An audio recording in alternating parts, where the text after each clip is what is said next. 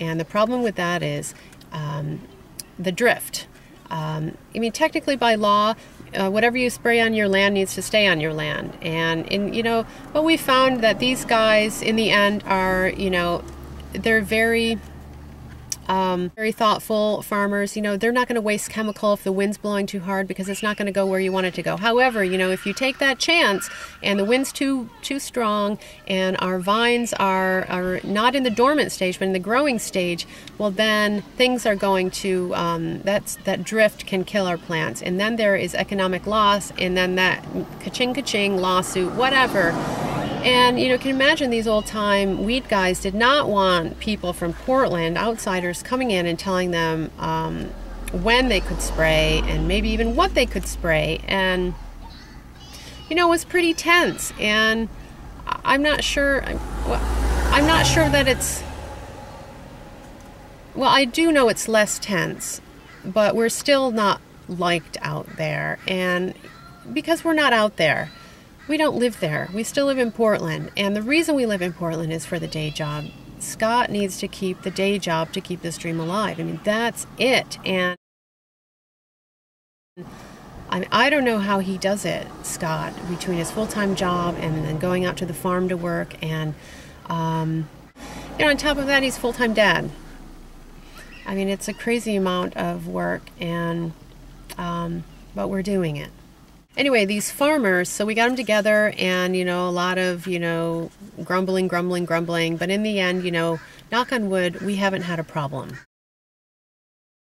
So in 2006, spring of 2006, we planted our vineyard. We talked to all the farmers, we got everything lined up, we had the plants ordered, we put in the end posts, everything was all ready to go, and we planted our vineyard. Things were moving along, you know. Yeah, the weeding sucked out there. We spent the year weeding. We had a terrible weed problem inherited from the ground, and we got terrible advice from the gentleman we bought the land from. It was a really tough time. Not to mention the big freeze that came in at the end of the growing season, and our vines were ready. We were anticipating a frost, you know, on the last moon of October, I think it was, and what happened was there was a severe freeze, and we were certain that our vineyard was dead, was gone, and thankfully it wasn't. But we were still working through some of that freeze damage, you know, young vines, and if it happened the second year, the vines would have been, you know, much hardier. But well, first year, and welcome to farming.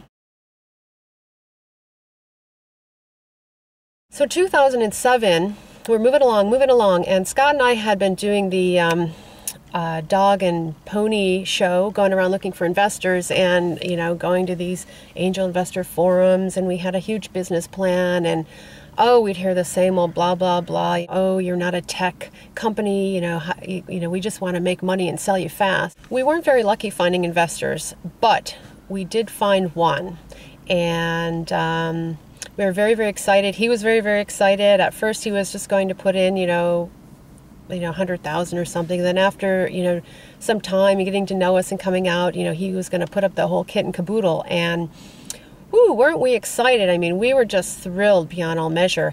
And that same year,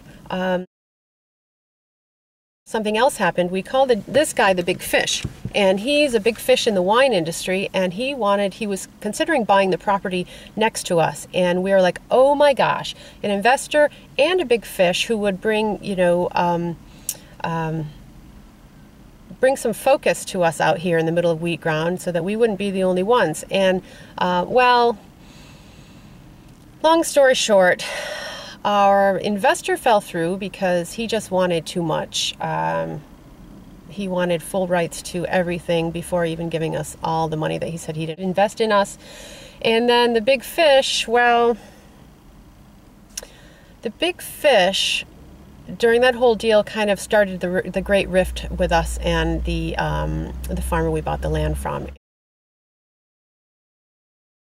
In the end, it turned out just fine, but there was a big hullabaloo because, you know, the true colors really came out on the farmer's side. Long story short, again, when we tried to go close our land deal with him because he had been carrying the note, suddenly he wanted to increase the price.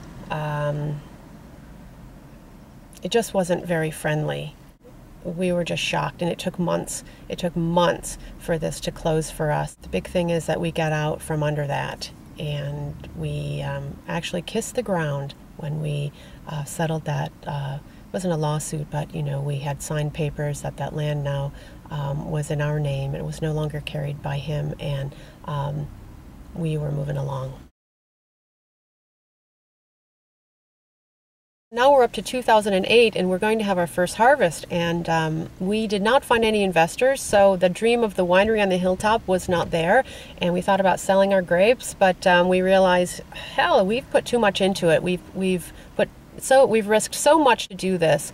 And Samuel was born that year, so Scott said, I at least want to make some wine to commemorate Samuel's birth year. And after talking to a gentleman where we would make our wine about making a few barrels, Scott realized we were just going to go all the way. And so that's what we've done. We made wine in 2008 that is now ready, 2010.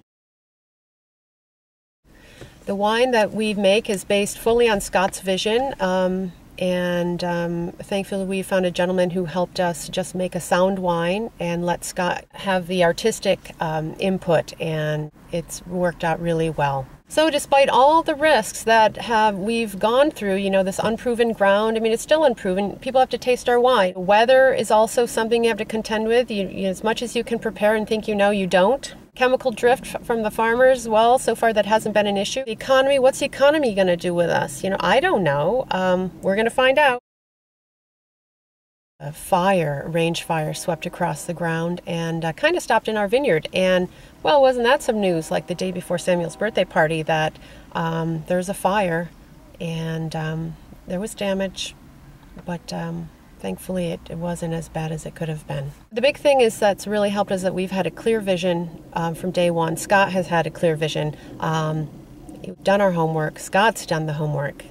And we're just pushing through. So it's really been quite a struggle, and especially I think the hardest, I don't know if it's been harder for me or Scott, and probably harder for Scott because of me, because this isn't my dream. My dream is to write children's stories and one day to illustrate them as well.